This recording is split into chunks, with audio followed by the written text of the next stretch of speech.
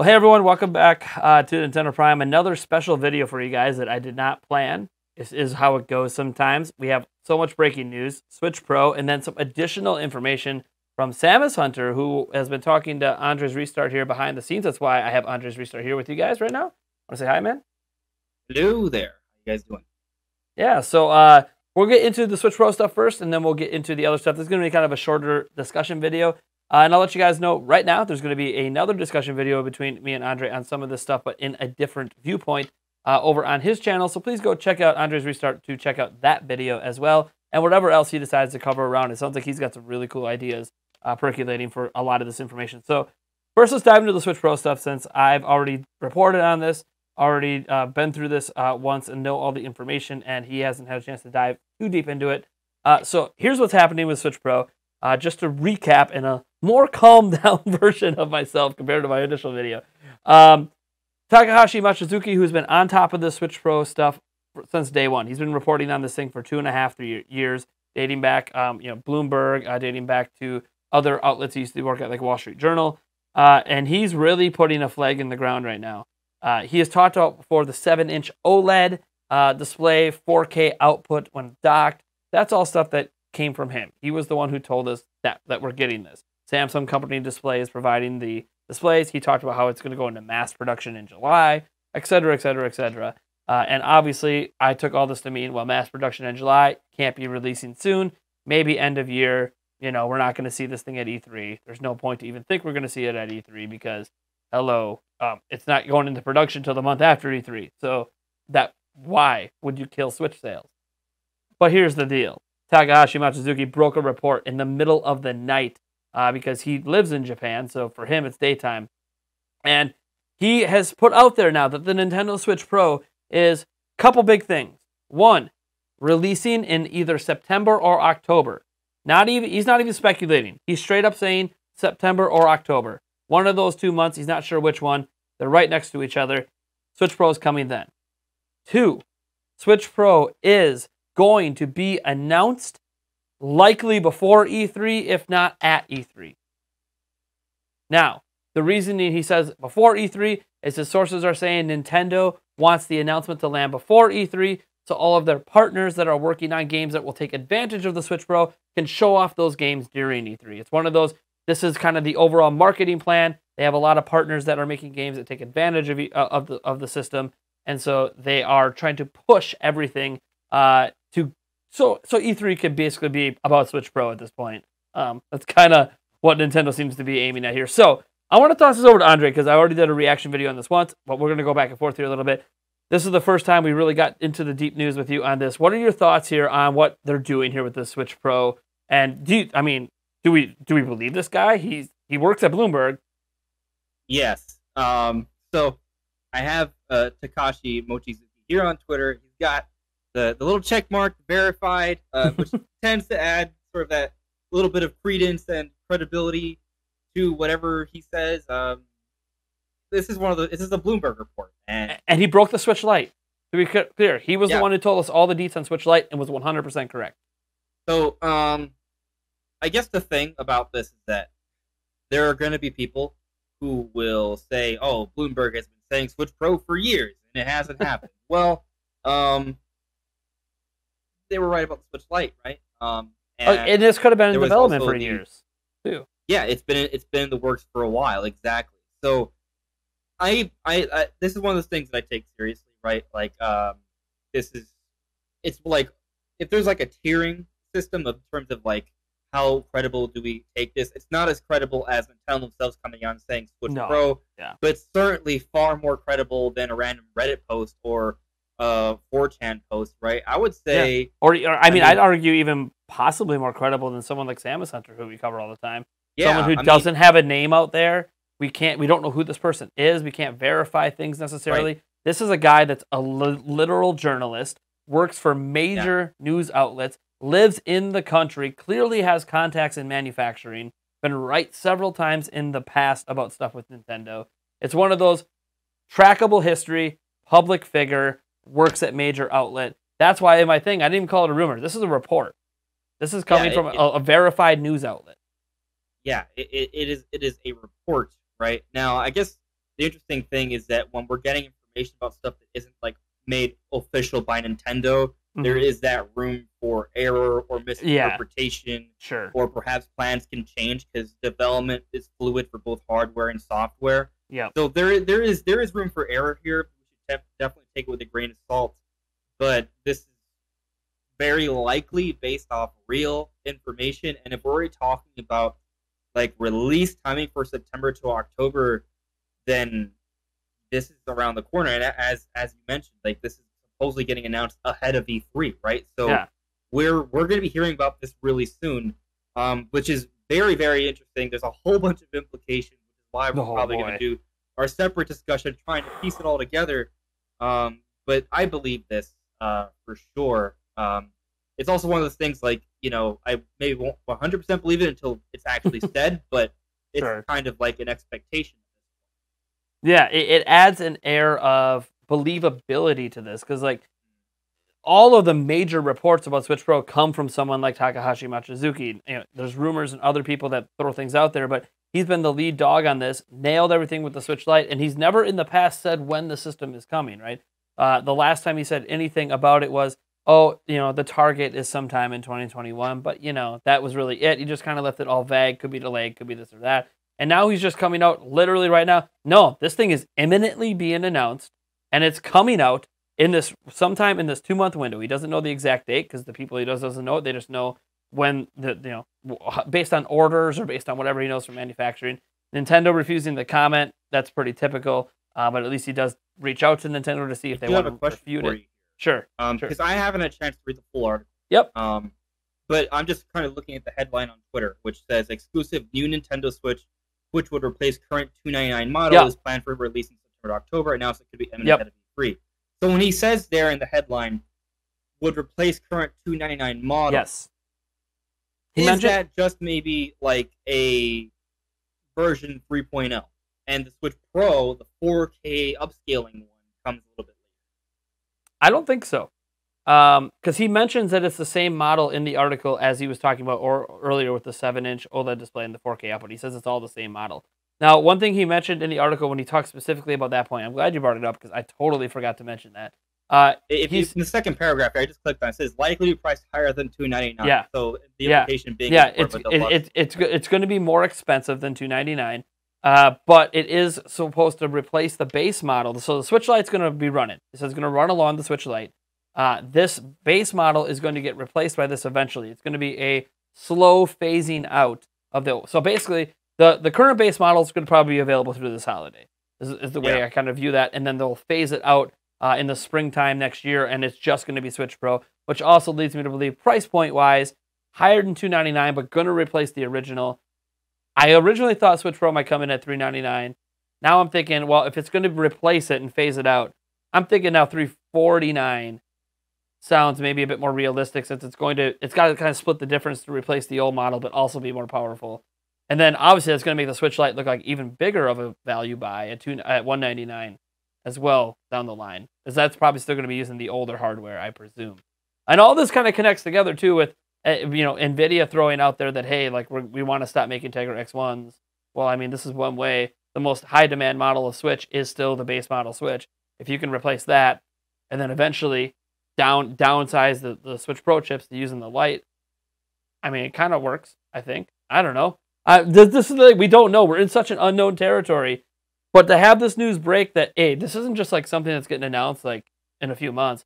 No, within 14 days, we're going to hear about this thing. And he does note there's only name-wise, the final name of the product is set in stone, apparently. He says that in here. But it's only known by a handful of people in Kyoto at the moment.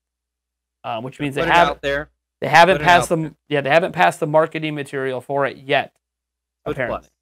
I'm putting it out there. I'm not saying I know the name. That's new Nintendo Switch. New Nintendo Switch. Maybe that. But my I hate that name, by the way. Here has been Nintendo Switch Plus. That's been my prediction. I Super Switch. Put it out there. Super Switch is one that's gone around. Yeah, I like Super Switch. I like Plus. I like that. I like the Plus. Super Switch sounds really cool. Like, my hesitance with that one is just that if you go back to the NES and the Super NES, it was to sort of imply next generation. You sure? And this it's more of a mid-gen refresh. Now, granted, that was over 20 years ago. Yeah. And I would hope, So, whenever the new generation comes, if it's still a Switch style system, that they would just call it Switch 2 and get rid of the confusion. But I mean, this is Nintendo; they don't use numbers. Well, I mean, they did Nintendo 64, but that was this represent time they the bits. maybe should, so. because I feel like when you look at Switch, it's something that works, that the general masses appreciate and understand. We also have to consider, that's why PlayStation 2, 3, 4, 5, that all makes sense. It works. They sell well. What if Nintendo no longer has to be through this sort of vicious cycle where one system is a viral success, the next system is a terrible failure, and then it's up and down? Wouldn't it be nice if they just reach some consistency?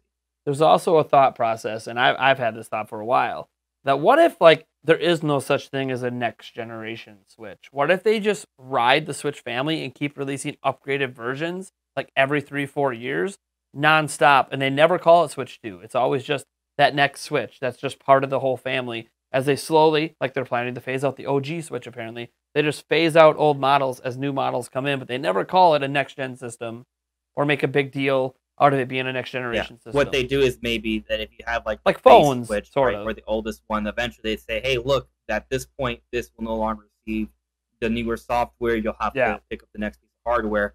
But it'll be every 6 to 8 years. So if people complain, it won't really be an appropriate complaint when you consider that beforehand you would get 4 to 5 years. Oh yeah. So maybe that could happen. So let's transition a little bit. You got some breaking news here, kind of from Samus Hunter. Not out there publicly yet. She hasn't tweeted anything yet, as far as I'm aware. I've been on Twitter refreshing. She's tweeted about a lot, but she's tweeted about a lot, but she hasn't said some of the specific stuff. So why don't you share with us what you got from Samus Hunter here? Sure. So again, we're going to be talking about all of this more with our recording on my end of things too, right? So we're going to kind of continue to sort of delve into this. Even deeper. It seems like this is maybe news, maybe. So I'll go ahead and sort of just read a piece of a dialogue I had with Samus Hunter earlier today. So I came to her after the Legends Arceus sort of news because I've been trying to put together a video that may still happen. But anyway, I'll just go ahead and read what I sort of asked her, and then I'll give you guys her replies. So I'm currently working on a video about the Pokemon release dates and what it says about the rest of Nintendo's plan. Basically, there are 3 games I'm looking at here: Gen 9 Pokemon, Splatoon 3, and Breath of the Wild 2. With Legends Arceus coming January, it leaves the March spot open. Do you think it's possible Splatoon 3 releases before the end of the fiscal year this March? She then replies with 2 fairly sizable paragraphs. For the next mainline Pokemon games after Legends, yes, they are planned for late 2022, likely a new gen, looking how TPC wanted to release Legends as early as possible. Breath of the Wild 2 was initially planned as one of the last games for 2021, and I personally can see December release if development goes well. For Splatoon 3, it's planned as an early 2022 title, so before the end of the fiscal year. Like March, it's a strong possibility. Maybe something could shift if Breath of the Wild 2 gets delayed, but usually Nintendo doesn't like to shift fiscal years for its games. So the big news here is that Splatoon 3 apparently could be an early 2022 it's a title for the fiscal year. In other words, if Pokemon Legends is coming up this January, that leaves February or March for Splatoon 3, and which can have a whole bunch of implications. And if you look at Nintendo's history with Switch, they seem to have a big game almost every March. Yeah. Every March. Yeah. Animal Crossing last time. We had Breath of the Wild before that during the launch. I can't remember Monster Hunter this year. Yeah, Monster Hunter this year.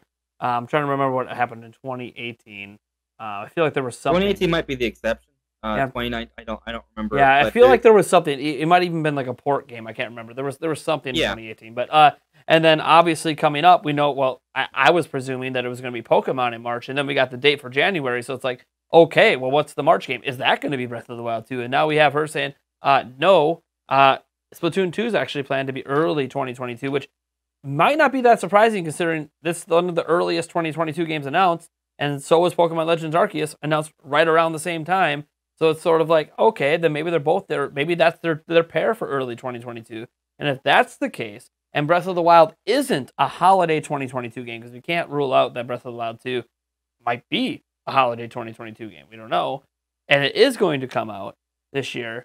Well, not only does her December talk possibly matter because Nintendo has released big games in September. Can't forget Super Smash Bros. Ultimate, 20 plus million seller, released in December. Now Switch Pro coming out potentially September, October, and all that possible conversation leading to Breath of the Wild 2 potentially being that Switch Pro combo launch. And you look at the launch timing, October might be it. Maybe. I don't know. Coming together, right? It's like Yeah. it's like a puzzle. It seems like everything is starting to make sense. Maybe it sounds too good to be true, but if you just kind of think about it, right? Like Splatoon 3 seems so far along.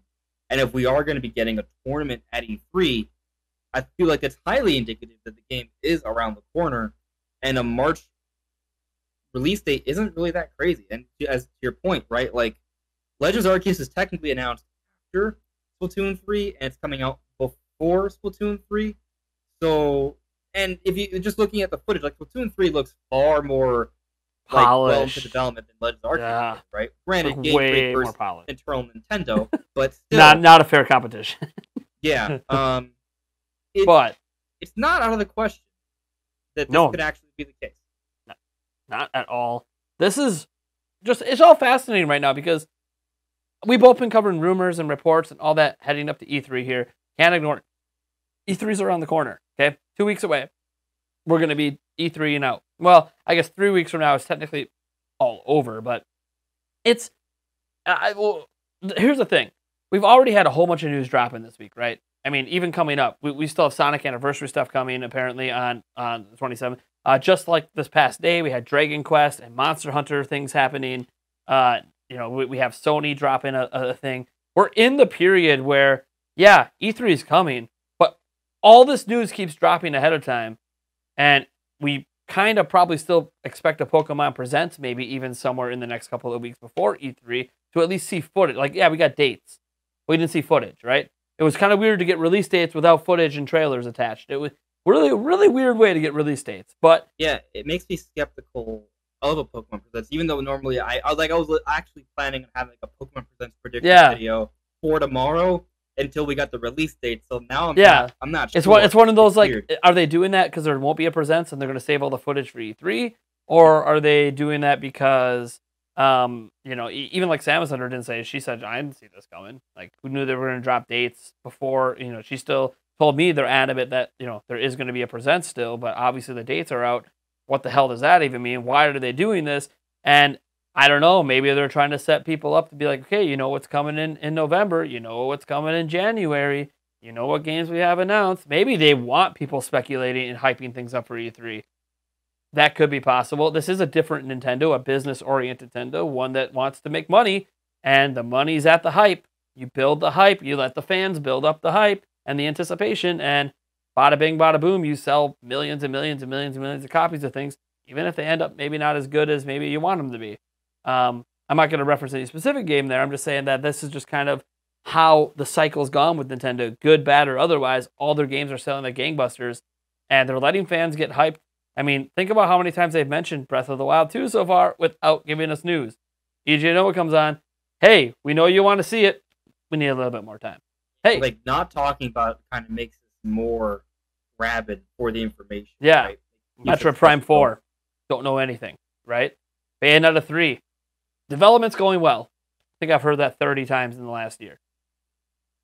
Right, but when these things, when they finally divulge information, people will freak out. These trailers are going to be trending. They're going to perform really well in terms of visibility. It's going to be great marketing. Amazing and marketing. I think Nintendo probably knows what they're doing. And you bring this full circle, just imagining that Nintendo is somehow considering dropping the bomb on Switch Pro right before E3. Like, setting aside the information you got, it starts to make things like, remember how good Splatoon 3 looked? Like, it just looked unbelievable compared to Splatoon 2. And you're sitting there like, okay, maybe Splatoon 2 was built out the Wii U engine. This is an all new thing, all new visuals. That was my thought process. But now I'm like, but what if that was actually Switch Pro footage? And they just didn't tell anybody. And that's why it looked so crisp. Like if it was like 4K. Go on.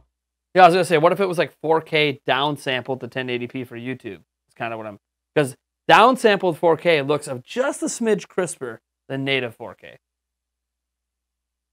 But that's just my thought process on that, of course.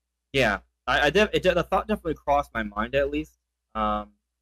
We've seen them do weird things where we see the trailer and then they put out like actual images that are shot like natively at 1080p and they look a lot better than actual in-game. Sure. It's we've seen weird things like that. I've actually heard a lot of people complain that from some things in Splatoon 3, like it still seems fairly early on. But I thought it looked pretty good. It looked good for Splatoon. It's pretty typical for Nintendo games in general, though. Like if they're more than a year out, when we see them, even when it's within a year of release, by the time we see that final product, there is a noticeable difference in how the game looks and runs. Yeah, sometimes they have placeholders. When they're footage, hey, this is a placeholder. We're still working on that asset. This just looks good enough. We just dragged this out of a prior Splatoon game or some other asset we had laying around. Like it's something that happens, quite often. I even look at something like Breath of the Wild. People didn't talk about it much because it already looked so good in 2016. But by the time it came out, I mean, it was just that much better. The frame rate was just that much smoother. Some of the textures just looked that much better. The physics were just a hair more responsive compared to what I played at E3. It was one of those, yeah, that game was pretty close to being done, and there were still, pretty significant improvements heading up to launch. So, yeah, this is just, guys, this is insane. We're in the lead up to E3. This is just news bombs dropping everywhere. At this point, we don't have to wait long to find out if Takahashi Machizuki knows what the hell he's talking about. Because it's either getting announced before E3 or it's getting announced at E3. And honestly, if Nintendo is actually worried about their partners who might be putting pressure on them to announce it so they can show footage at E3 of Switch Pro versions of games, then, I mean, this is another speculation just to toss to the wind. Microsoft's going day 2. Is Nintendo going day 1 before all the third-party publishers go so they can get Switch Pro out there as well? That's just something to throw out in case they don't reveal Switch Pro before E3 and they want to use E3 to announce it. I can't believe I'm even talking about Switch Pro at E3. I can't even.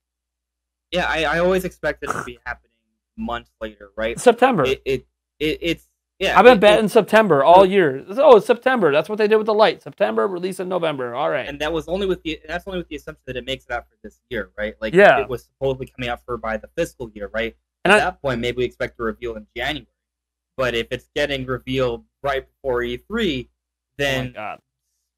September, October makes a lot of sense. This isn't just a nobody putting this out there. This isn't a rumor monger. This is someone who's talking to people who are assembling these things right now, like making them and getting them out to developers who got dev units. Like this is, and they don't even know the name of it, which is kind of crazy. This is something we do know.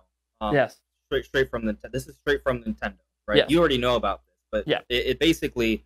While there was a report from Nick Hayes that Nintendo wanted to put out like 30 million pieces of Switch hardware for the fiscal year, Nintendo themselves said 25.5 to their investors recently. Yep, that's maybe them lowballing a little bit, right? Because you don't want to you don't want to mislead your investors, right? If anything, you underestimate, you don't overestimate. Yep. So, but 25.5 million is still a ridiculous amount. Keep in mind, I think last year they sold about 28, and that was a record year by far. So if they have a year that's comparable to that now, when COVID circumstances are sort of diminishing, that suggests that they have a lot of strong hardware and software to support it. And here's my thing Breath too. of the Wild 2, Splatoon, Legends Arceus, and maybe a Switch Pro to all come out not right before the end of the year. Yep, that makes a lot of sense. Also, he notes in here. I was just glancing through it again. He notes that people are obviously going to be concerned. There's no way Nintendo's going to release it that soon. They're not going to be able to. There's going to be part shortage. He notes that the SoC and everything they're using internally, Nintendo has absolutely zero issue getting those parts because the part orders for those are not in competition with any other product on the market. So whatever the hell Nintendo's using, they're the only people using it. Yeah, and it's also possible that Nintendo's been planning for a long time. If they, made requests well before the shortages, then they're fine. That's too. The order would have been in like a year ago. Yeah, they would have. They need to. There's a lot more requests now, right? Yeah, he said the only thing that could potentially be a problem, something like Bluetooth chips are in competition with a bunch of people. But I feel like what may happen is that there will be hardware out there to get, but if it's one of those situations where Nintendo fails to understand how much demand there will be, they won't be able to quickly recoup and that supply so they can meet the demand. That's I think the issue here. There will be some supply. There just won't be if the demand beats out that supply too quickly, Nintendo may not be able to respond as quickly as they've done in the past. Yep. All right, well, I want to thank AndresRestart for coming on for this quick discussion. Be sure to head on over to his channel because probably around the same time this is up, he will have his discussion with me up as well, and we're going to go even deeper. I'm even holding back some thoughts I have right now just specifically for that discussion because we're going to be deep diving pretty big over there. And as always, tune into other videos. I will probably be doing a daytime live stream for you guys because I won't be able to stream at night because I have some friends coming over to watch a Milwaukee Bucks playoff game. So we will get a stream going during the day. There's too much to talk about, right, guys? Too much. And this is before we even get into the day and new news happens because there seems to be news happening every single day. Crazy. So, yeah, this is crazy. Oh, by the way, I haven't told you, I'm actually a Heat fan. So our teams are oh, boy. In the playoffs. Yeah. Be ready to go down 3-0 tomorrow. We're ready to go to. But yeah. Not looking good for old Jimmy Butler over there. I hope Jimmy Butler plays better. But yeah, we're gonna do part 2 for this discussion really soon. So make sure to tune in. Yep.